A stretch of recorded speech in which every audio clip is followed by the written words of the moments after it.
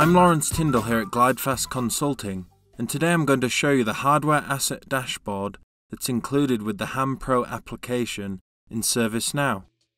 To access the hardware asset management dashboard, simply type in hardware asset dashboard in the application navigator and click on the module located under the asset application. You'll now be taken to the hardware asset dashboard. As you can see, we have several KPIs along the top of the dashboard and a few charts underneath. You'll also notice that the dashboard is broken down into 4 different tabs: Model Management, Procurement, Inventory, and End of Life. In the first tab, Model Management, this dashboard provides an overview of all your hardware and consumable models that are reaching their end of life.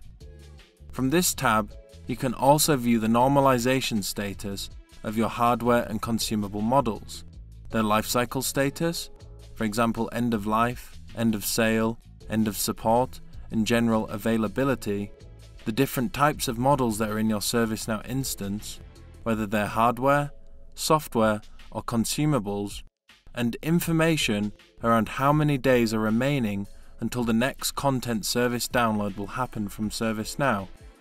And last but not least, how many days since the last content library was downloaded from ServiceNow. Having this information in a single easy-to-consume dashboard is fantastic, as it gives you that high-level overview of what's going on with your hardware, software, and consumable model records in the system. As with all dashboards in ServiceNow, if you'd like to view the records behind each of these charts, you can click on the visualization to be directed to a list view containing the records that are supporting each widget or KPI. For example, if I click on the End of Life segment on the Lifecycle Overview pie chart, I'm directed to the Hardware Model Lifecycles list view that are displaying all model records that are currently in the End of Life lifecycle phase. Now that we've covered the Model Management tab, let's go into the Procurement tab. From this tab, you can view purchase orders that are pending delivery using the interactive map widget. This chart is super useful as it allows you to quickly see what purchase orders are pending without having to look through records. This map is super cool because you can also drill into the state level to see what state a particular purchase order is in. In the next chart, Orders by Vendor, here you can easily see how many purchase orders have been made with each vendor that you work with. As you can see in this demo instance, we only have Amazon, Apple, Google, and Asus. Next we have the Expenditure by Vendor chart. This chart displays how much you've spent with each vendor. And in the final widget, Requests that require sourcing, this list shows you all requests that are currently open that require sourcing. Having this list is super useful as a procurement manager, as you can simply go through each request and source the assets for each accordingly. You'll also notice that at the top of this dashboard we have filters that allow us to filter the charts and records on this dashboard by location and year. Having this filtering capability is very useful as it allows you to really hone in on the records and data that you're wanting to report on. Now that we've covered this tab, let's go into the Inventory tab. Here on the Inventory tab, we can view how many loaner asset order requests have the status of new, deployed, and return overdue. Having these KPIs available are extremely useful, as they allow you to quickly review all loaner asset orders and their statuses. For example, if I saw that there were 10 loaner asset orders with the status of return overdue, this would prompt me to go and recover those loaner assets from the users. In the next widget, we have Hardware Requests Fulfilled from Stock year to date. This KPI displays how many asset requests have been fulfilled using in-stock assets from stock rooms. Next, we have the Open Stock Orders widget.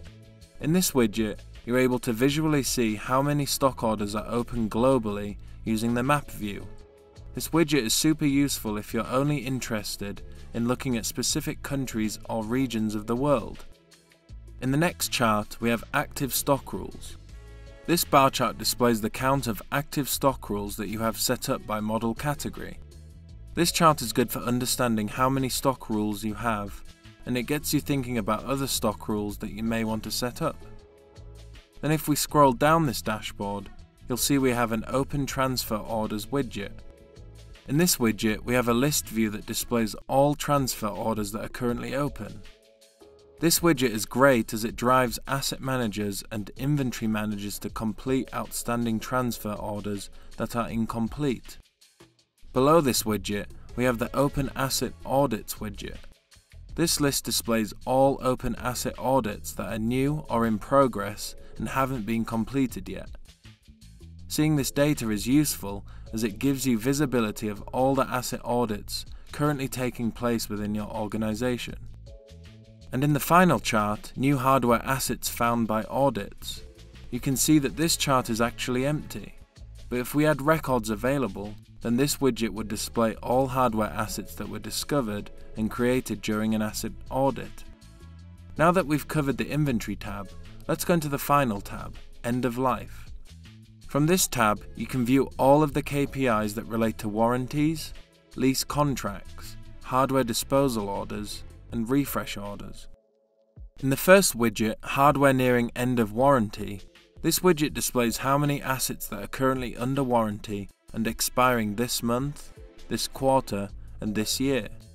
This information is beneficial as it alerts you to assets that will be falling off their warranty and will drive you to purchase extended warranties or support coverage if needed. Next, we have the Lease Contract Expiration widget.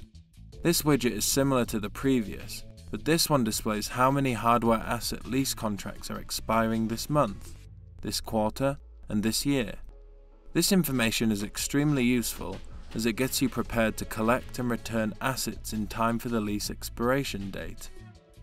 Being proactive like this ensures you can send leased assets back to your vendors in time with no penalties. In the next widget, Hardware Asset Disposal Status, these KPIs display how many active hardware asset disposal orders have the status of new, in progress, and pending documentation. These KPIs are useful as they can alert you to asset dispositions that may require action to be taken, or have just been in progress for a while. Either way, having this type of visibility in your item practice is fantastic. Below this chart, we have the Hardware Assets Disposed Year-to-Date widget. This chart displays all of the hardware and consumable assets by model category that have been disposed of in the current year. As you can see, we don't have any disposed assets in the system, so this chart is unfortunately blank. But if we had disposed of some assets, then they would be displayed here. To the right of this chart, we have the End of Life Method Year-to-Date widget, which displays counts of all hardware and consumable assets that have been retired and their substates. For example, disposed, sold, vendor credit, pending disposal, etc. This chart allows you to easily drill into hardware assets. And in the final widget, we have Hardware Asset Refresh Order. This widget displays a list of all hardware asset refresh order requests that have been placed.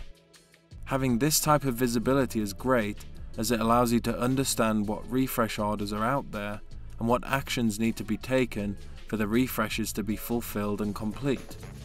And that is all for today's tutorial on the Hardware Asset Dashboard in ServiceNow.